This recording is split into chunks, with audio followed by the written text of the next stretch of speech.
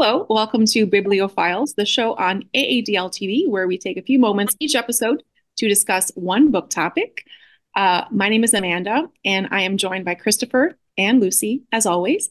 And in this episode, we are discussing books that were written by Native American authors. And I am very excited to see what you both picked because, as you all may know, we don't tell each other ahead of time what our choices are. So, Lucy, what book did you bring to share today?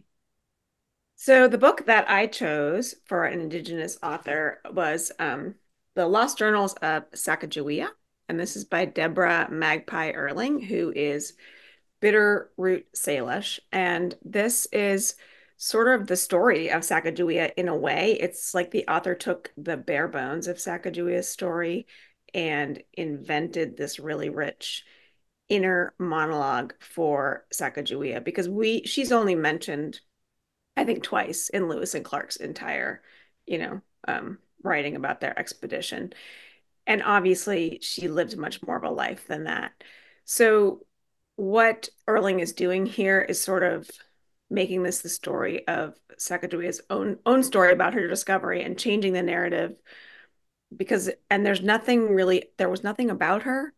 So she really had to kind of infuse a lot of what she imagined it might be like. Um, One thing that she did in this book that was really interesting is she used punctuation and language in a very interesting way. She would sort of like make words fade out or grayish words. Those were usually words that were things that were sacred to Sacagawea, which those words she wouldn't have said out loud, but other people did say out loud. Um, Punctuation is very different and the flow takes a little bit to get used to, but the author has a really nice note in the beginning explaining why she's doing this. And you get used to it and you really get I got really got pulled in by Sacagawea's voice because this author is her language is so poetic and she's such a great writer. And it's an interesting challenge if you think about it to write a story in the language of your colonizers. Like that's, kind of what Deborah Erling was struggling with. So she really just sort of invented this new way of Sacagawea speaking, and you're not always sure with a capitalized noun if someone is a dead, like living or a dead relative or a spirit or an animal, but or a combination of those things. Um, but it doesn't really matter what you think because it's really about who that character is to Sacagawea. And I learned a lot from this book about just the presence of ancestors who have passed on, but they're still really there and they're still really alive. Um, it's hard to sort of describe this book. It's not really like anything I've read. I just really enjoyed reading it. I think it was an important book to write because it's centering this story on a woman who was very important in the story.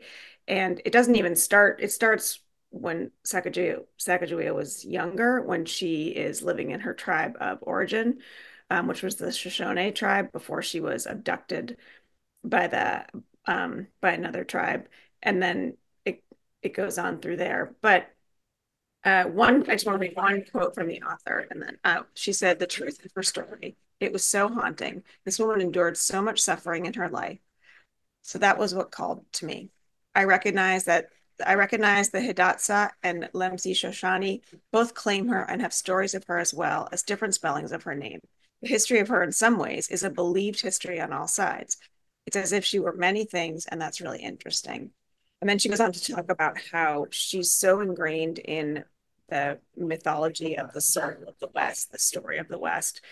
It's almost like the story has been created for our own comfort.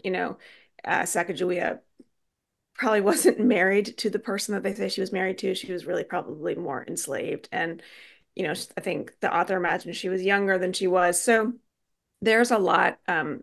She really did a lot to give a voice and a sense of self-discovery and a lot of strength to not only Sacagawea, but also her family members and other women um, that are around her in different scenarios. And the author did say that she believes that Sacagawea was the first stolen sister.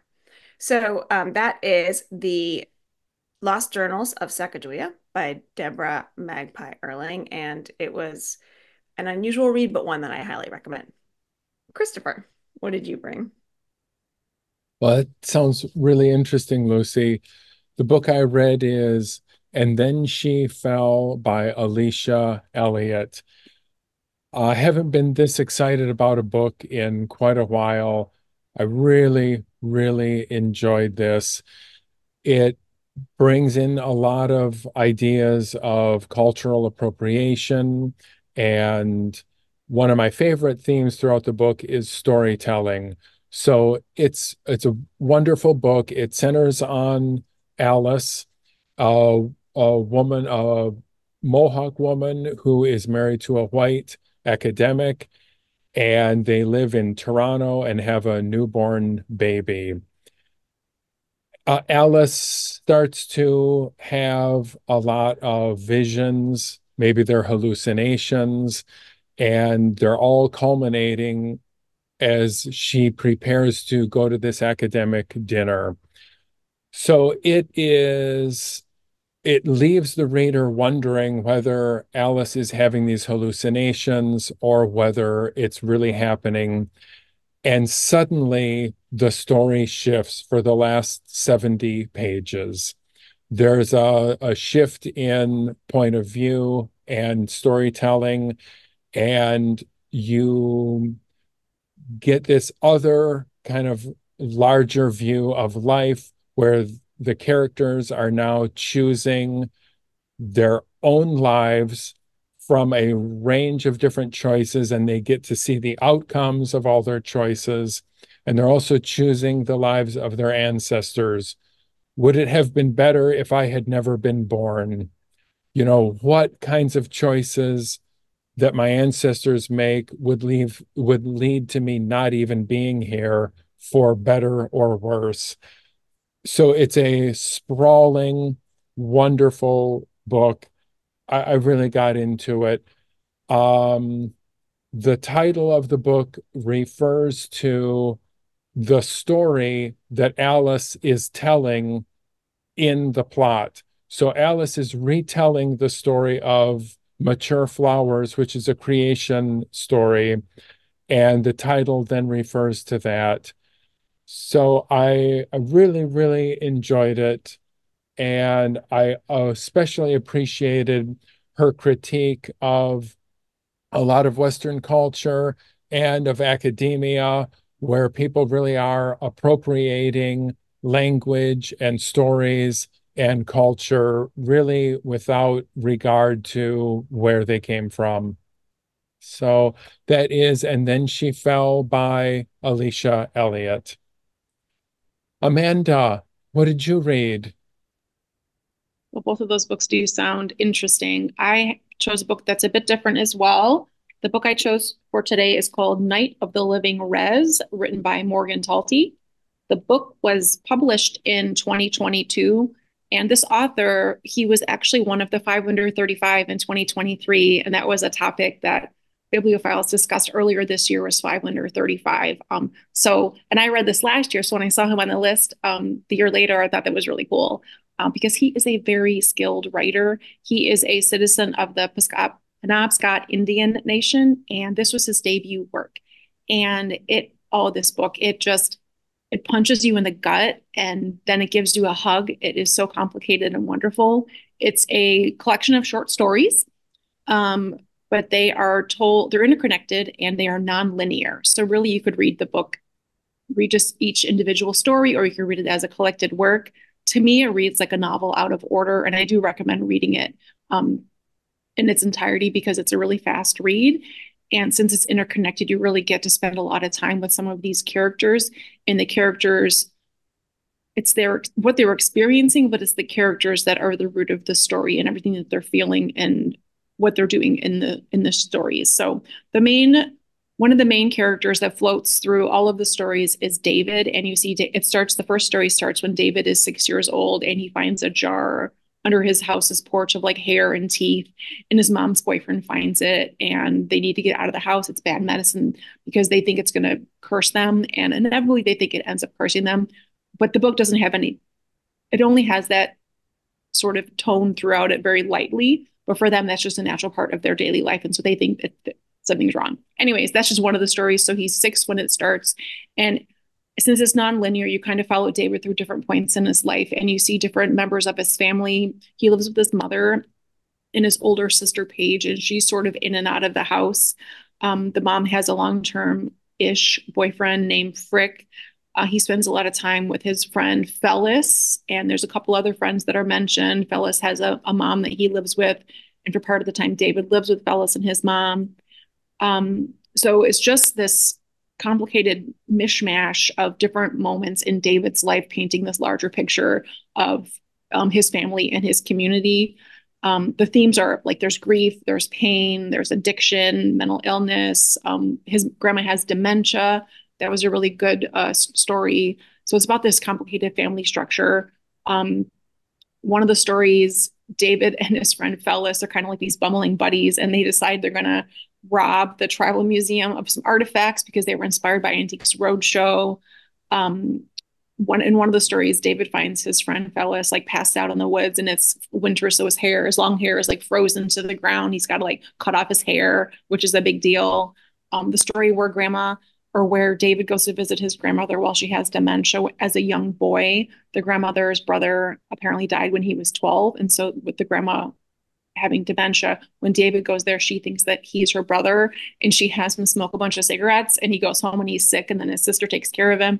So it's just these little bits and moments of this boy and young man and adult's life during present day where they live. The stories aren't always super pleasant to read, but there's something riveting about it. It's sort of unsettling, but you keep reading because you don't know where it's going to go. Since the stories are non-linear, you don't know what point in David's life you're going to see him next. And things that happen earlier, there's always these interconnected pieces between what his friend is up to, what his mom is up to, where is his sister.